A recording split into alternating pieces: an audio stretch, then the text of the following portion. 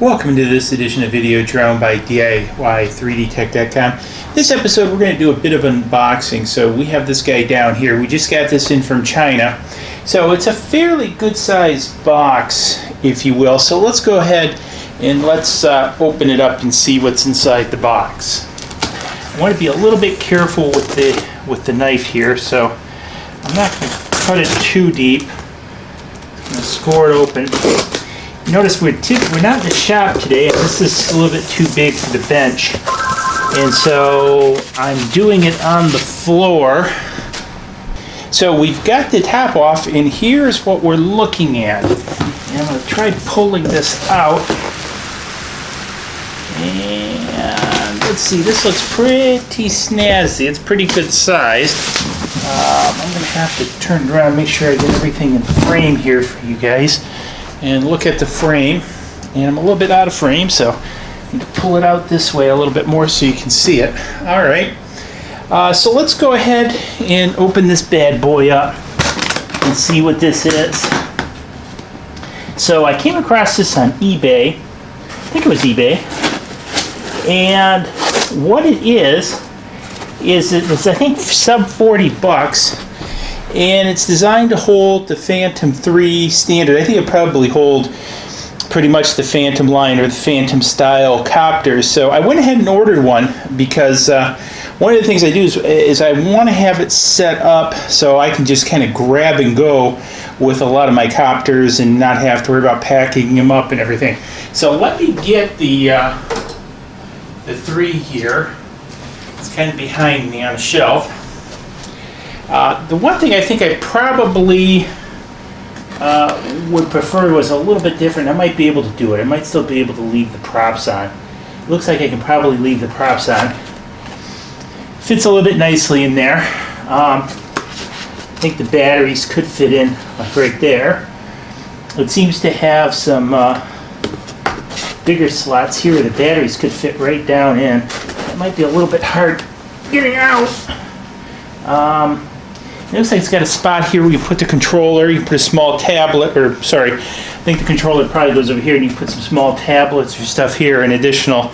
So, and then it would just close up like this.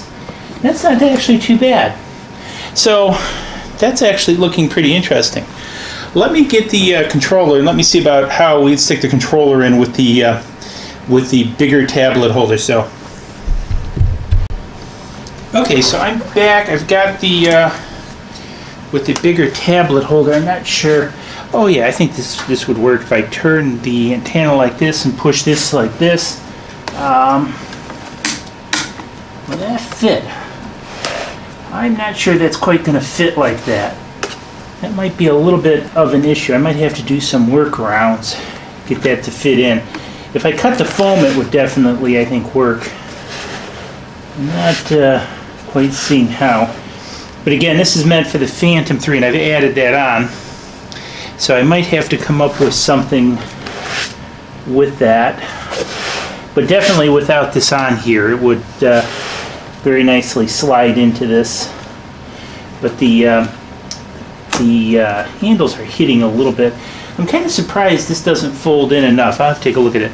But it's got, you know, so I could put my iPhone 5 in here. These are really deep holes.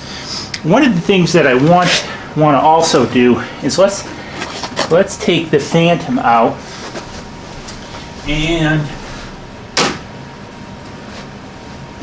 let's see how it fares with the up air. Well, I don't think it'll quite fit with the up air. Well, you'd have to cut the foam because the base of the up air is a little bit bigger. Now you could put it in without the props upside down. That definitely works with the up air. But you see how these are bigger? The landing legs stick out further than the Phantom, so it would have to go in upside down with the props removed. But this would also work, I think, with the up air in this configuration. I don't know. Let's try the up air controller. I know this is a little bit tough to get down.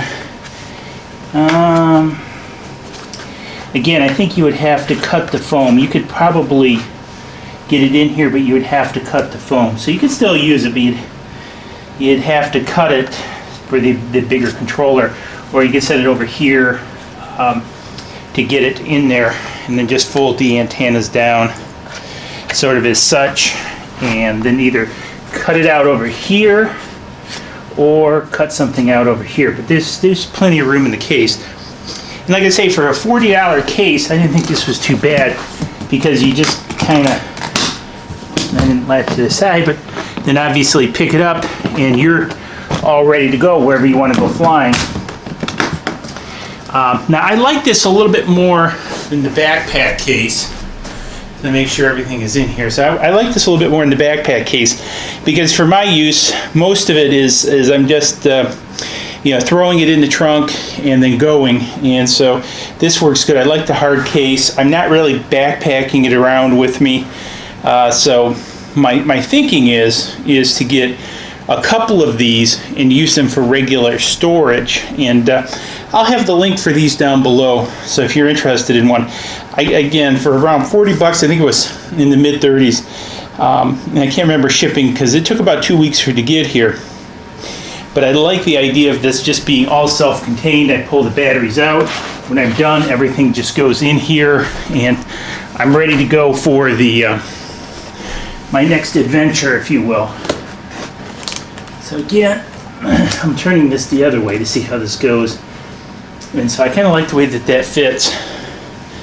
So I have to do a little bit of adjusting for this piece on the remote controller, but I'm not really concerned about it. And I like the fact I've got ample room for various tablets to go in here.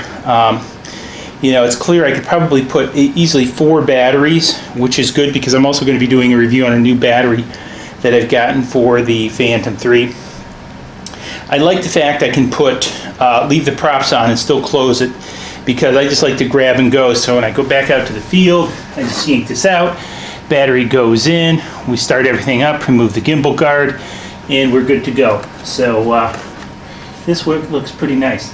Also, it's not overly descriptive as being a drone case either, you know, for theft if I happen to leave it in the back of the car or something like that.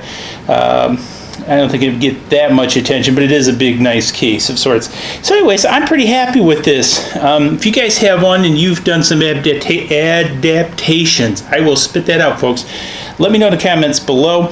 I'll have a link to this below. You'll also see it in use in some of my future videos, because I also plan on utilizing this top sort of as a launching pad to keep it up off the sand. You know, I do a lot of beach flying, so I think that'll be good. And then I'm going to probably do a modified version for my up airs too, so I can throw my up airs in one, and then that way I can just go, you know, I can get 2 hands here, you know, carry this out to the beach, have 2 cases, just open up the case for each one, and then I'm all set. So, like simplicity. So anyways, hey, I really like this for roughly 40 bucks. I'm going to give it a thumbs up.